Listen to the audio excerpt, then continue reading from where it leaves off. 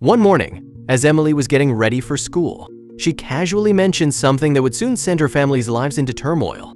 "Daddy," she said, her eyes wide with excitement, "I see Mommy at school every day." John paused, his heart skipping a beat at the mention of his late wife.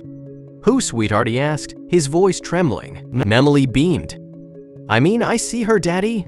She's always there, watching over me in the schoolyard during recess." John fell silent for a moment, but then he took a deep breath and gave Emily a hug. "You know that's not possible, sweetie. Mommy is not here anymore," remember, he told her with a gentle tone, not wanting to upset her, but she wouldn't hear it.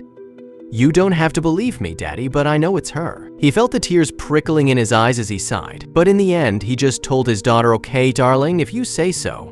But before we start, smash the like button and make sure to subscribe if you haven't, and hit that notification bell so that you won't miss any new stories." It had been just the two of them since Sarah, the love of his life, passed away after a tragic car accident. He was still heartbroken because of it, and she was constantly on his mind, day after day. So after some time of mourning, John returned to work and Emily went back to school.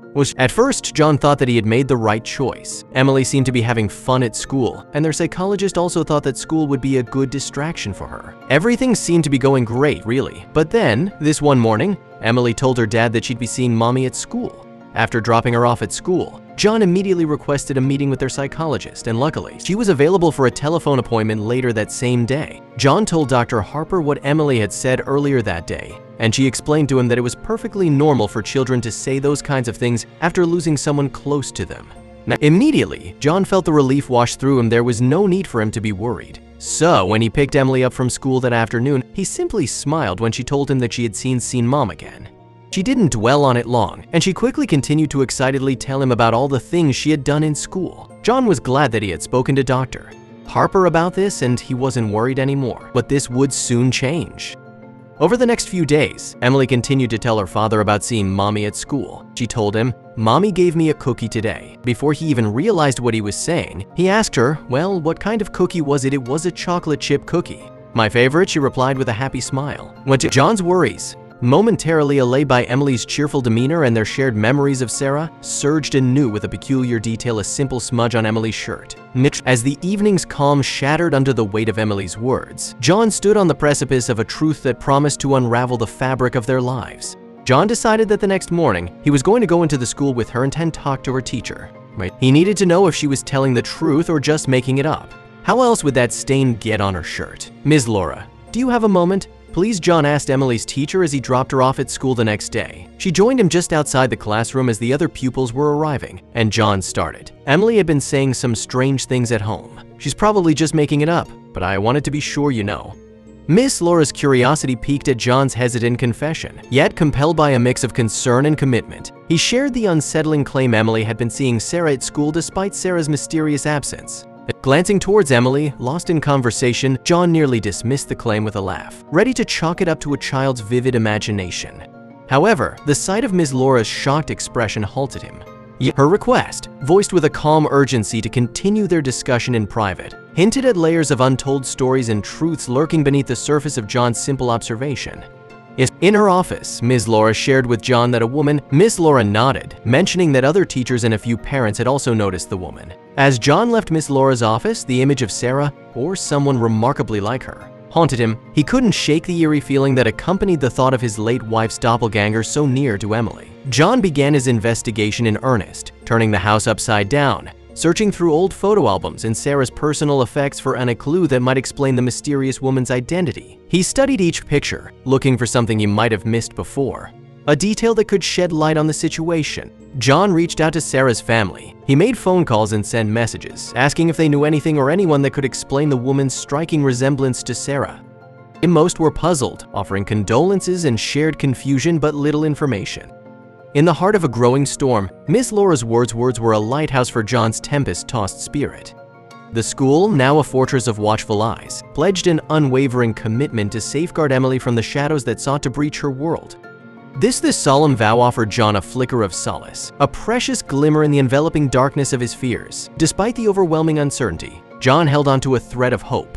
He believed that with the school's help, they might finally uncover the truth about the woman. But as the days passed, John found himself wrestling with a growing tide of doubts and fears. What if the woman had a sinister motive? The school became a place of heightened awareness. Teachers, staff, and even other parents were on the lookout, all awaiting the mysterious woman's next appearance. John's days became a series of vigils, each moment at the school spent scanning the faces and corners for the elusive woman.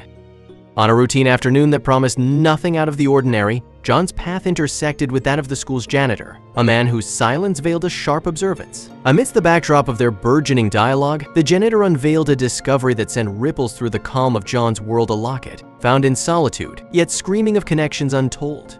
This locket, unearthed near the ghostly appearances of the mysterious woman, held an air of haunting familiarity, striking a chord deep within John.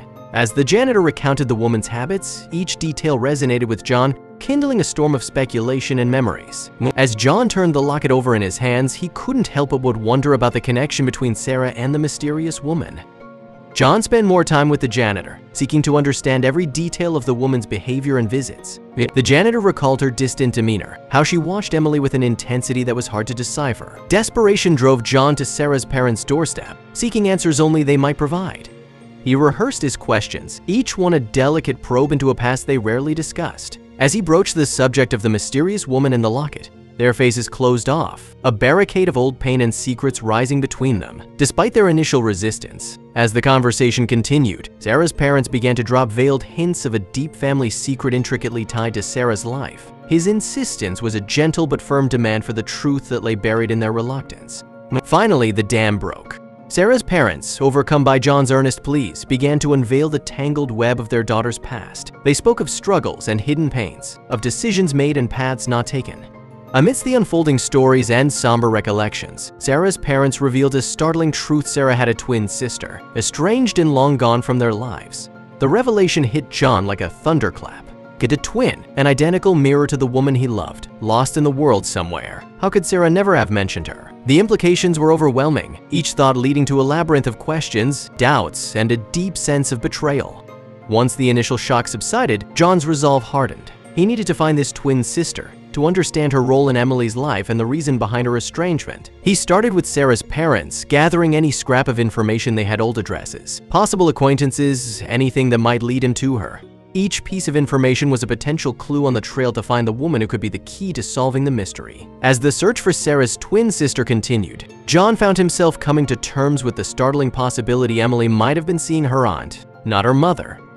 As John's search intensified, a neighbor near the school approached him with information. She had noticed the woman resembling Sarah and, knowing John's situation, had kept a discreet watch. With the new information, John tracked down the mysterious woman. His heart pounded with a mix of dread and anticipation as he arranged to meet her. When she finally appeared, her recent return was an attempt to reconnect, to find some closure, and to see the niece she'd never known. Hesitantly, John introduced Emily to the woman. The moment their eyes met, a silent, unexplainable connection sparked. Emily's initial confusion softened into curiosity and a budding sense of kinship.